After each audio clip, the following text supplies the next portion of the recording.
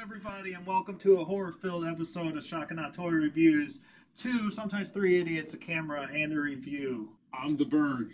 I'm Topher. Tonight we're reviewing ThreeZero's horror movie heritage, Hellraiser III, Hell on Earth Pinhead, as you can tell by Wilson's favorite box of all time, the Lament Configuration. Dun, dun, dun, dun. Wilson has been taken to hell for a while because he's got ants, and we will carry forward and trudge on with another buyer's remorse filled episode of Shock and Awe. So here he is, ThreeZero, as you all know, is the company that makes toys that I love that I then break in the package, and for some reason I pre-ordered another one, and here he is in all his Pinhead glory. So we'll start off with the paint. Looking at his head, it is a great paint job. The eyes especially look really, really well.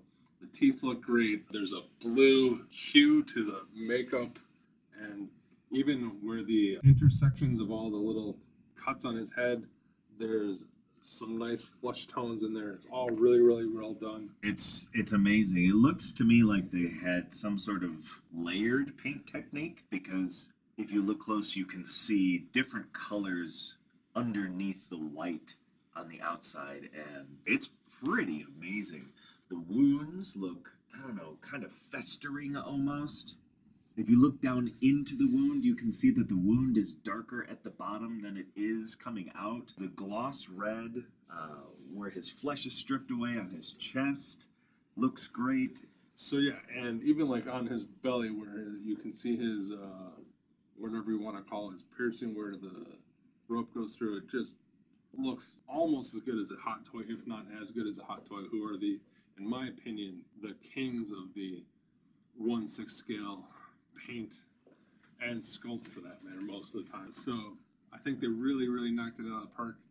I have many Pinhead collectibles. I'm kind of a Pinhead nut, and this is by far the best paint job out of any of them that I have. And leading right into it, it's the head especially is one of the for sure best Pinhead sculpts I have. I think it's important to let everybody who's watching know that yes, in fact, those are actual metal pins. Yes. That his head is covered with actual metal pins. It's extraordinary. Yeah. And there's really no other way that you can achieve that look and have it be that good except to use actual metal pins. And yeah, there they are. I don't even know how many are on his head. A lot. Wow. There's also some tiny little metal hooks that pierce into his wounds and connect to his clothing. Yes. And I mean, just these tiny little metal details all over. And I will point out that they're not all perfect, just like in the movies, like whether they're supposed to be. And I'm sure you could bend them. Okay, I was going to ask if you had tried to adjust any of them. I have not tried to, but moving the head is the one part I'm like just... Based on my experience working with metal, I would imagine that you could probably, if you had some nice little long-nosed pliers, get in there and tweak them if you wanted to be perfect. Yeah. But as you pointed out, in the movie, they're not. Yeah. It's just sort of... What do you mean by perfect? I'm sorry. You mean they're not all even? Well, yeah, if you look they're close, not all you can occasionally find one that's bent over a little bit further. Oh, okay. The placement in the rows is really nice because the perfect. head is laid out in this wound grid Yes. pattern, and they're all right at the intersection points. So the placement is good, but a few of them are bent this way or that, you know. A little bit of like this. If you want them to all be perfect, Sure. then yeah, you might have to get in there and poke around a little bit. And then he is decked out in the rest of his full Hellraiser regalia. And again, it's pretty damn near perfect. If I had to raise an issue, is that there's just the slightest relief on his chest, which in other of the figures I have is more pronounced. Okay. I couldn't tell you because he's wearing black leather or whatever in a black dark horror movie. So what is the more screen accurate? Yeah, it almost looks like that detail is maybe embossed into the vinyl. Yeah. It's slightly raised. I don't know exactly how they got that detail on there, but it is very subtle. From 6 inches away, you can see it clearly. I'm sure from across the room, I can't see you it. would never know that it's I can't there. see it. I will point out that he does have hooks that go from his collar into his head. Those pop out pretty easy, and the one up here pops out pretty easy. Thankfully, that's another thing I'm kind of terrified, is that it's going to tear pleather. But since they pop out, you can pop them out easy, move his head, pop them back in, because there's enough play in the material to get them back in. And if you're Berg and you've always been wondering, what the f does Pinhead wear under his skirt? And the only reason I wonder that is because the NECA toys were just a solid flat base. Oh, okay. Like a salt shaker. Apparently he wears, motorcycle boots and some black pants. The tailoring on this outfit is just extraordinary. Now, this is all fabric that's been stitched in rows, and wow, that just looks so good. The choice of material that they used here is exactly right. It has a little bit of a sheen to it, a little glossiness, but they've also been able to put some paint on it to give it a little bit of a weathered, worn-in appearance. You can see it a little bit around his neck. Mm-hmm. I really like the material on the lower half of his outfit here. I have no idea what that is. It's kind of a plastic in the front. It has sort of a fabric back. I would love to see fabric like this on a Darth Vader cape or something like that. My guess is it's probably a very expensive fabric, which is why we don't see it more often. But it drapes well, it holds the shape well, it's opaque. It's the perfect complement. The outfit is impeccable. I can't imagine that they could have nailed the outfit better than they did. He's got all your basic 12-inch scale figure articulation. He's got ball jointed shoulders. He's got bicep swivel, double joint elbows. He's got double joint knees, waist, ab crunch. He can turn in his waist. He does have a soft plastic piece for his chest, which actually the flesh moves when you move him, so he can't really bend too much, but he can move. Underneath it all, he has a super articulated body. It's just the slightest bit, restricted by his corset, and he doesn't have ankles. So, well, he might. Well, hidden in the boots. Hidden in the boots. And I think that's sort of the ongoing curse of the 1/6 scale figure, is that because the boots are typically one solid plastic piece, if there is ankle articulation in there, it's not useful. You can swivel, but you can't pivot. You have no tilt, which unfortunately really compromises a lot of the rest of the great articulation he has in his legs.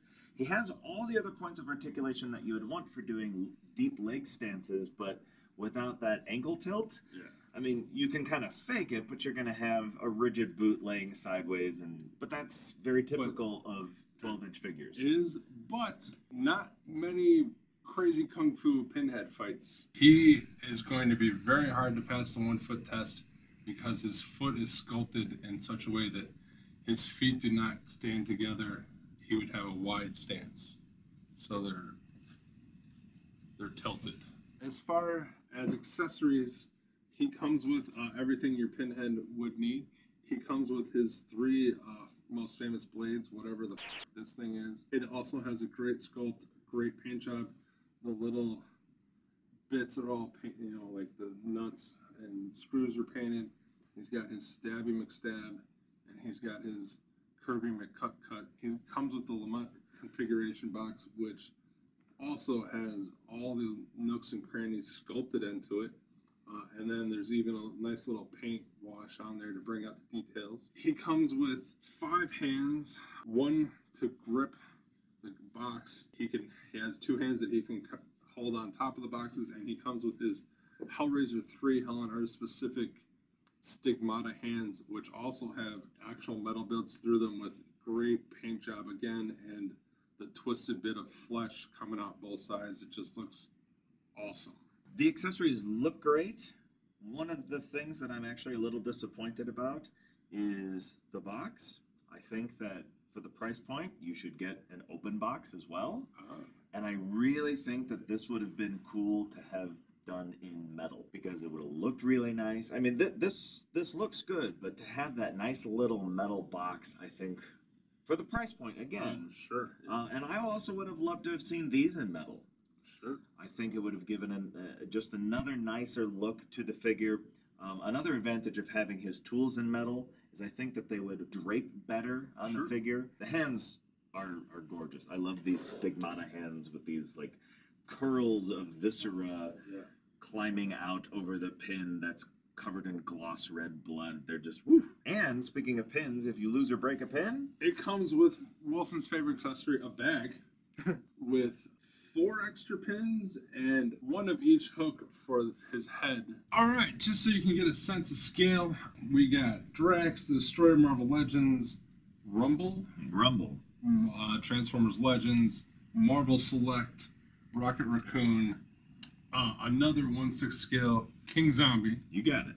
I recommend picking this guy up. He's awesome. And you can see that even in the 6 scale world, there's still a little difference in size. Last words, fellas. I will give him a 4 out of 5 hammers. And here's why. I can't think of anything really wrong with him. Like I said, I would have preferred to see some metal in the accessories. I would have preferred to see an open box. But at this price point, unless you are a Hellraiser super fan, then you just don't buy him. Well, how much is it? $250. $250. Okay. Now, if you are a Hellraiser super fan, I think you must buy him, because I don't know that you're ever going to find a finer piece of Hellraiser toy, statue, whatever.